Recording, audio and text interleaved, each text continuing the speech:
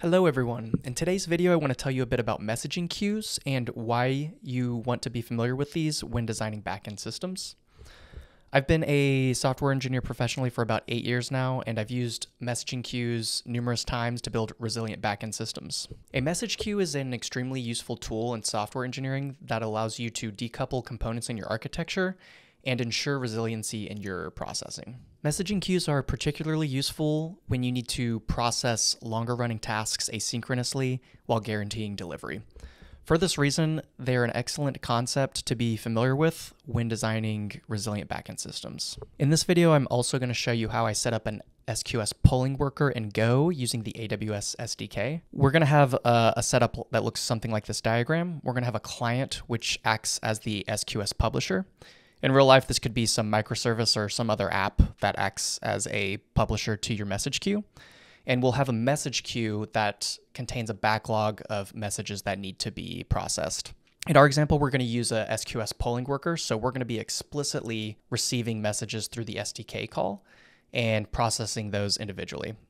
In real life, you could also use like an AWS Lambda as a consumer, which you wouldn't need to explicitly poll for messages. Another concept we're going to be going over is this notion of a dead letter queue. When messages cannot be processed successfully after some number of attempts, we can send them to a dead letter queue where you could redrive them at a later point or do some further investigation on those messages. If you're not already familiar with SQS, it's just Amazon's simple queue service. It's just their version of a distributed messaging queue. And we're going to be working with this today in our example. Okay, let's hop over to the code and I'll show you how I've got the queues set up. I've got a Terraform file here that's got 2 queues provisioned. We've got the dead letter queue, which, as I mentioned previously, is responsible for receiving failed messages after some certain number of attempts. And then we've got our main queue set up here. Right here, this redrive policy configures the dead letter queue to receive messages after 2 attempts. So if a message is failed 2 separate times, it'll go into the dead letter queue. I'll also briefly go over some of these other configuration options. This delay seconds is basically just saying that this is the amount of seconds that must pass before the consumer will be able to receive a published message. You may want to use something like this if you need to wait some amount of time before you're ready to process a message. So maybe you needed a cache to update or some eventual consistency to happen in your system. There's the max message size. This is pretty self-explanatory. Message retention seconds is how long the message could stay in a queue unprocessed. So if for some reason you didn't have anything consuming the message, it can stay in the queue for this total duration. Receive wait time seconds. This is basically a setting for how long you would do a long poll when invoking receive messages via the SQS client. So if there's no messages available, it can wait up to 10 seconds before returning the call, and you could retry that same API call. One other thing to add is I'm going to be simulating these SQS queues locally using a tool called Localstack. I've already gone into detail about how to use Localstack in another video. I'll definitely link that in the description in this video, but I'm not going to be going into too much detail here. Just know that I'm running a Docker Compose file that has Localstack, and this pretty much allows me to run the SQS queues locally. Okay, so I'm going to walk you through how the SQS worker is set up. I've got some initial code here that basically sets up the SQS client and the AWS config.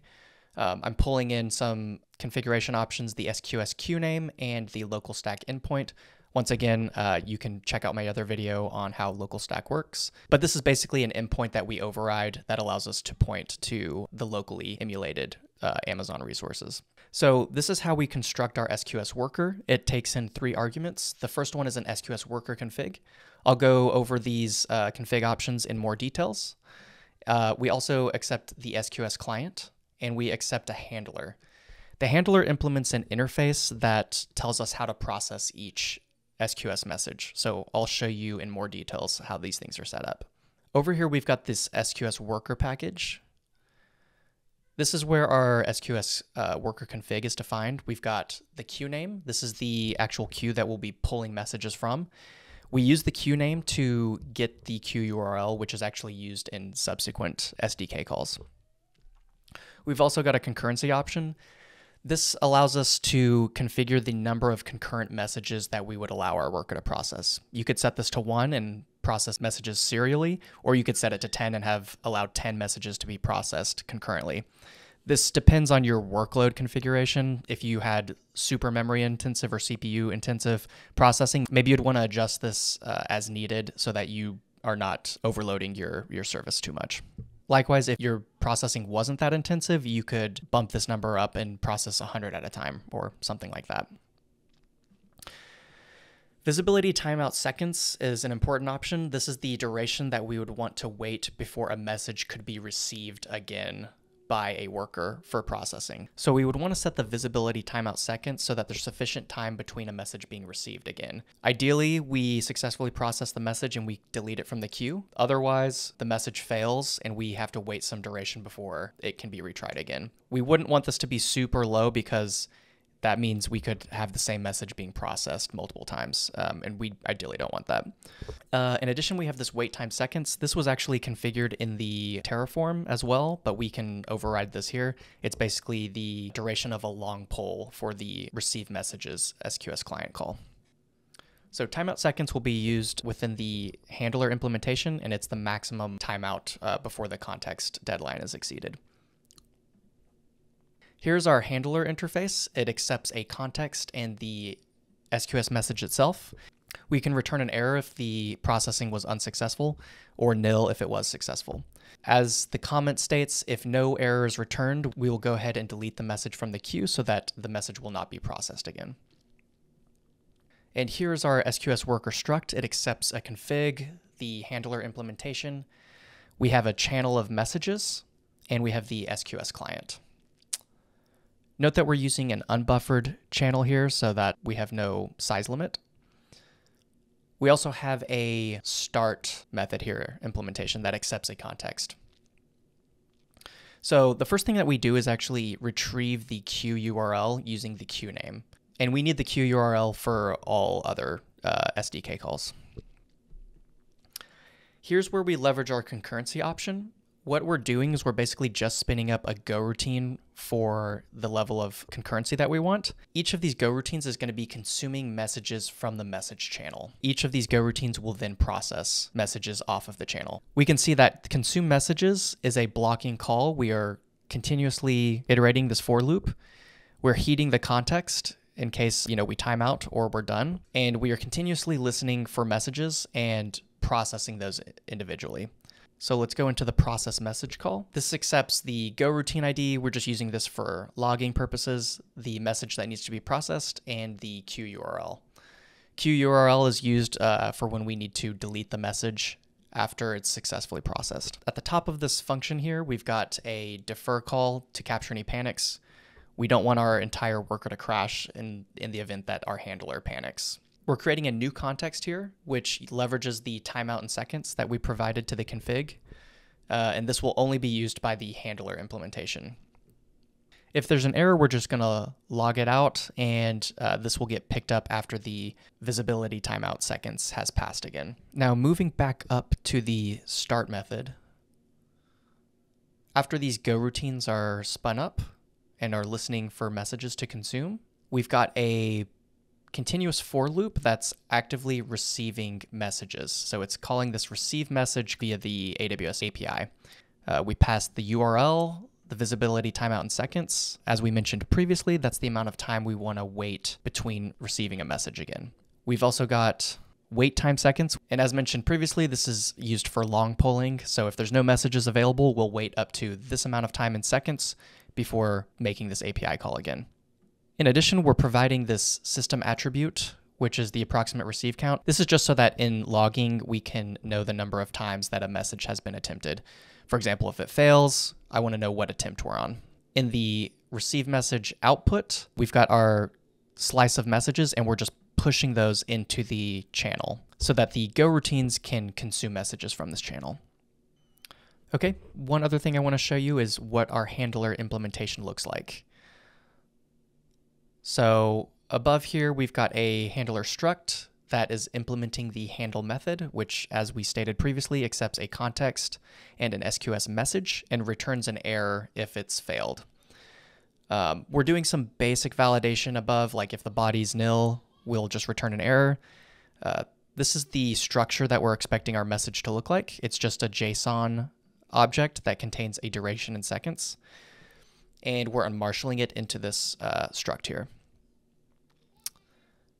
What we're doing is simulating a long-running process using this duration. We are creating a ticker that is basically iterating continuously for up to this duration in seconds. If we make it to that duration in seconds, it's considered successfully processed. If our context times out before that duration, we'll consider it a failure and it will be retried at some later point. So we can simulate a failure by setting a duration longer than our context timeout. And we can demonstrate that in a little bit. Okay, so going back to our worker config, let's set a concurrency of 1 for now. So basically our worker will be processing messages serially. Let's set a visibility timeout in seconds of 5 minutes. And our wait time in seconds will be 10 seconds. So if we don't receive a message within 10 seconds of the receive message call, we can retry that call again. Our timeout seconds will be 60, so we'll have a minute to process a message before the context will be done. All right, before we get started, I just want to make sure that my Terraform resources are set up.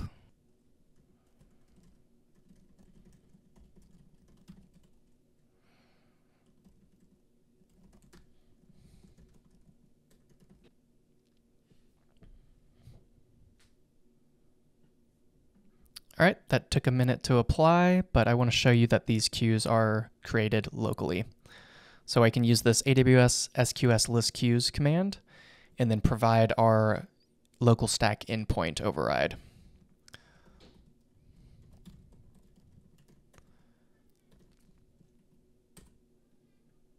Okay, so we've got 2 different queues. We've got our primary queue and then the dead letter queue where our failed messages will go. Okay, so what we're going to do now is go ahead and start our worker.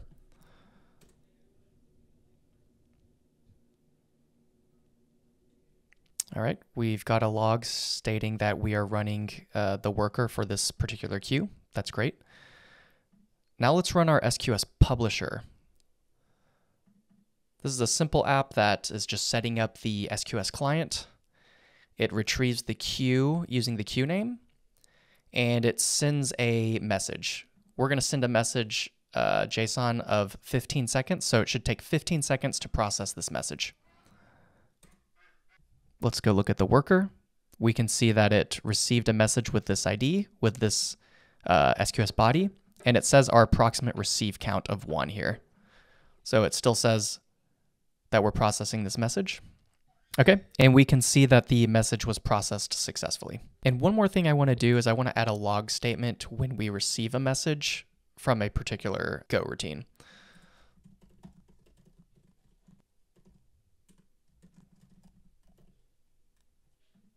So now I want to try publishing multiple messages and building up a bit of a backlog. We're still going to keep the concurrency at 1 just to demonstrate that we'll process these serially. Okay, so we're going to restart the worker because we made that logging change and we want to pick that up. All right, we've got a log stating that our worker is running and consuming from this queue. Now I'm going to publish multiple messages from the SQS publisher.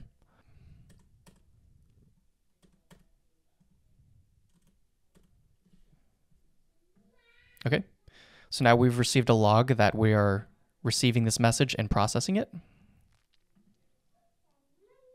We're using Go routine 0. All of our logs should indicate that we're receiving messages from Go routine 0. Okay, we are processing a new message now. Same Go routine. All right, we're processing the 3rd message with Go routine 0 now. Okay, so we completed processing and all 3 messages are done by the single Go routine. Let's do the same thing, but let's bump the concurrency up to 3 so that we can process this much faster. All right, we are running our worker, consuming from this queue. We're going to publish 3 messages, and we should see that 3 Go routines are spun up, and 1 Go routine is processing each message. So we see go routine 0, we've got go routine 1, and now we've got go routine 2. And these are all processing different messages. So this should take about 15 seconds, which is the duration that we provided for each message. Cool. So we can see that all 3 of these messages completed processing at roughly the same time. Okay, so now I want to show you what happens when our message processing duration exceeds our timeout in seconds. We should see that the message fails and it gets retried at a later attempt. So what I'm going to do is revert this concurrency change back to 1, since we've already demonstrated that. Our SQS publisher is publishing messages that take 15 seconds to process. So what I want to do is adjust our timeout to be 14 seconds so that this will cause our context deadline to be exceeded. Okay, so I've modified the visibility timeout seconds to 30 seconds, so this should happen a lot more quickly. Let's rerun the queue. Let's publish our message. We can see that it's picked up, and it should fail after 14 seconds, which is what our timeout is set to. Okay, we can see that it has failed since the context deadline has been exceeded. So now after this visibility timeout has passed, we will see that the go routine picks up the message again and retries it. All right, so it's been received again. And you cannot see it, but the approximate receive count is now at 2. So that indicates that we're on our second attempt. And it's failed to publish this message for the second time. Let's check that out and make sure that the message is in our dead letter queue. So first things first, let's list our queues and get the URLs. So now we can see our main queue and our dead letter queue. Now let's list the messages for the dead letter queue.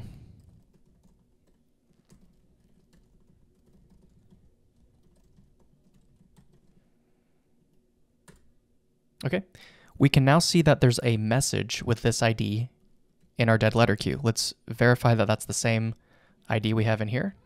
All right, we can see that that's the same message, so that's pretty cool. So this is some very cool stuff. You can see how useful a messaging queue can be when you need to ensure that your applications are resilient to the various failures that may occur in a distributed system. In this video, I showed you a trivial example just to demonstrate how an SQS message can be processed using a polling worker. But in a later video, I'll show you a more real-world example for asynchronous processing. I hope you found this content useful, and I'll see you in the next video. Take care.